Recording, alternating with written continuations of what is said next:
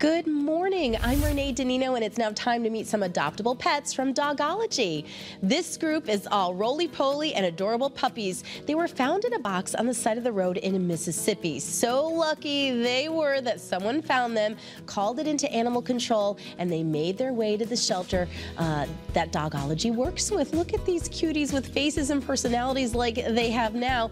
How could they not save them? They reminded us of the dog on Little Rascals, and they do not disappoint. They're all excellent with other dogs, love meeting people, and have amazing coloring. They're fostered right here in Connecticut, and we know all of these pups, Chief, Steeler, Panther, and Saint, will make a family a very happy one. Looking for a breed mix of this type. Snuggly, smart, handsome, they'll truly melt your heart.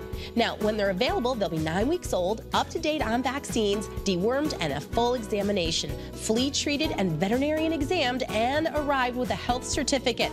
They've been examined by our veterinarian here in Connecticut after arrival to ensure their health. This is a state law.